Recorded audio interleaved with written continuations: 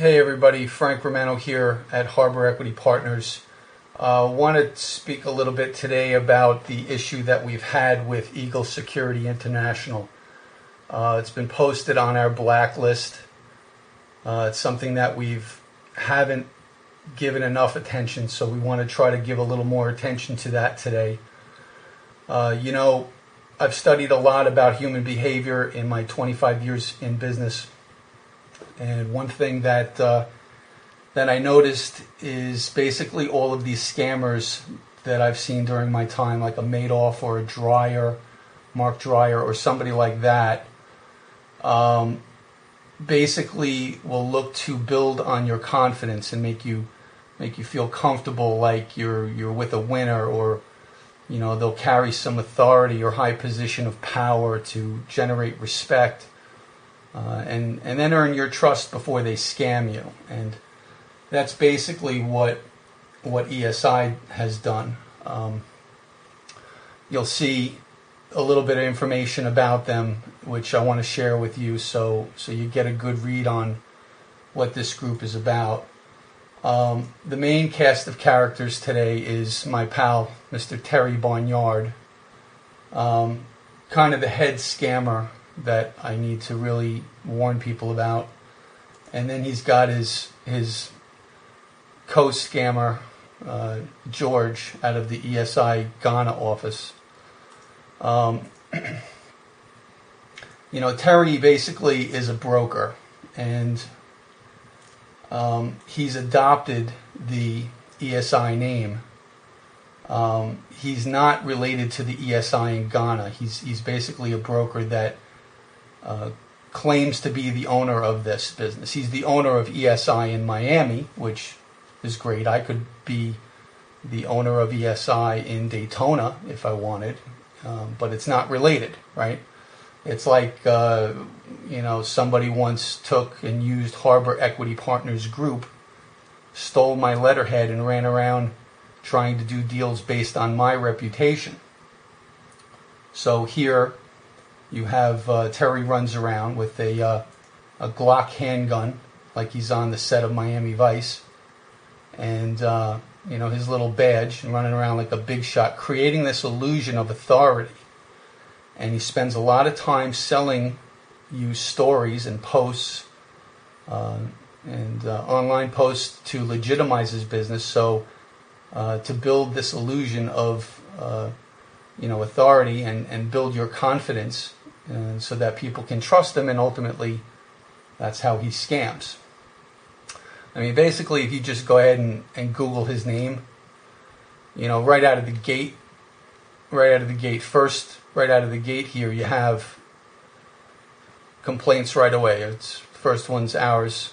Harbour Equity Partners gets some 30,000 hits a month, so we carry a lot of weight in the rank of Google. So we're going to be ranked ahead of his site because of our volume that we carry. You see here, the next one is the rip-off report. And then the third one here is who scammed you. Fourth is who scammed you. The next one is another fraud scam. Fifth one is Southern District Court. I mean, this guy, he's got more complaints against him than anybody I've ever seen.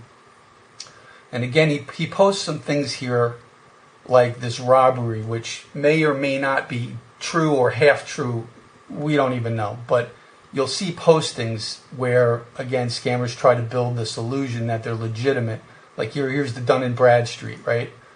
I mean, all right, anybody can post this. And we're actually talking to them right now to flag them and flag this company because, again, it appears that they're legitimate, and this is not in any way a legitimate company. And so just going down the list of page 2, you see here again, scam book, right? Page 3, it's again more posts, more blogs from Harbour, people blogging in, scam book again, who scammed you, shipment fraud. I mean, this guy's rip-off report, it's unbelievable. This is page 4 now, and this goes on to page 10, with 80 or 90% of each page complaints about him. So, look, all I can say is what I can confirm. And I can confirm that most everything he says is a lie. And I can confirm that he spins stories to create, again, this illusion, which is how scammers like Terry and George and Max get to scam people. Now, keep in mind, when you're doing these deals, you really got to know who your counterparty is. And, you got to remember that there's this culture of what we call the 419ers, which is it's a biblical term under Matthew 4:19, which is a culture of people known as the fishers of men. And for those of you not into the Bible, I'm not terribly familiar with it, but these people are just a culture of people that prey upon other people. So you just got to watch out for these sorts. To review a transaction, you got to think, well, I'm a buyer of metal. Why would anybody need ESI? And the answer is you really don't. See, ESI will charge a 5 or 7% cost, claiming that it's a government tax. But in fact, there is no export tax out of Ghana. You'll know this if you go to a place like AA Minerals or the PMMC. The cost is a 0.5%, not 5%. You put a decimal in front of that, it's 0.5%. And if you use ESI and you're lucky to get product, basically all they're going to do is they take your 5% or 7% and they run to AA Minerals, pay AA Minerals to have AA Minerals, ship it. And, if you get product, you're lucky. So, the problem with this is always this illusion. Terry's making like he's the owner of this company. They're making like they're a legitimate business. But there's always this sleight of hand, which is, how con artists really operate. It's the same blueprint, no matter what the scam is. So they always use this level of authority where they make you feel your money's safe and your product is safe or your process is safe, and that they're in control and they'll give you all these guarantees, and at the point where you feel the most comfortable is when you get scammed. So an example of these types of deals is where, like, if you get one transaction through, you may be lucky, but that doesn't make that seller or that counterparty a reliable source, because I've had sellers actually try to scam me on the second deal or the third deal. So realistically, they try to build your confidence, and then they change the process a little bit by implementing maybe an upfront fee or whatever the case is. And if you have a problem with that, their rebuttal is, basically they say, you can trust us. We've delivered. We proved to you. But that's where they trap you. So you really got to be careful, who you're dealing with, and making sure you don't deviate into any sort of risky process. Now,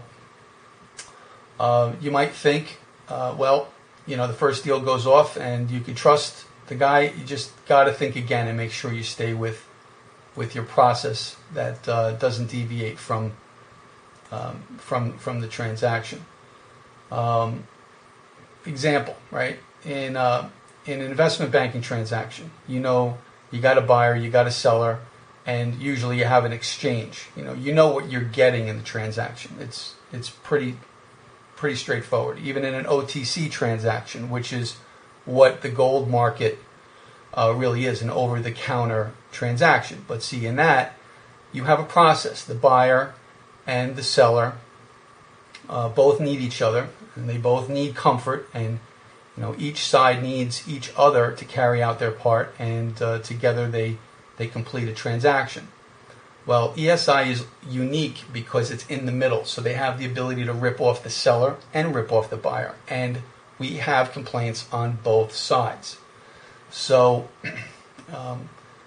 basically, they're just there to collect the fee and do their job, which is supposed to be transportation. And they rarely get that done. And the problem is that Terry, Max, and George, spin their tales and complicate, confuse, and convolute all these transactions and spin this web of stories to spin you around in circles to create this, again, illusion, and compound that with all these excuses. So at the end of the day, you really don't even know what happened. And that's basically what this group does.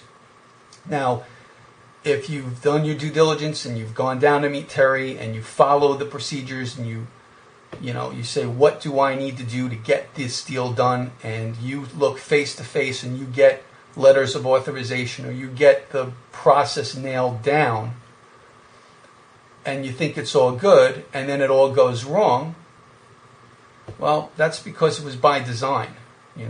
When you go to AA Minerals or PMMC, the deal doesn't have a simpler form. I'm a buyer, I go to meet a seller, I'm standing in front of them, I'm looking at the product, I get an inspection. If I like it, it's good. If I don't like it, I walk. It's as simple as that. But, here, the issue is that there's literally dozens of victims that you can see online, that you've seen through Google.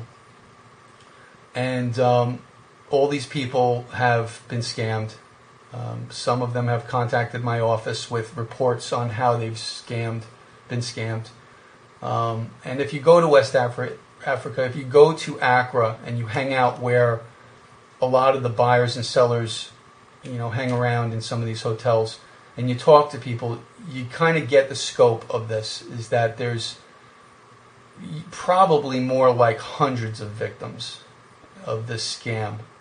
And the issue is really that in Accra, this is a gray area. This is really not a crime to take money from somebody. And so even if you can get, George arrested or Max arrested, and they've all been arrested, I've got documents on that, they go to jail and they're out the next day, or they're out that afternoon, because there really is no law to hold them. It's not really a crime. So the idea really is to get the blogs out there and get these messages out there so that people don't get caught up,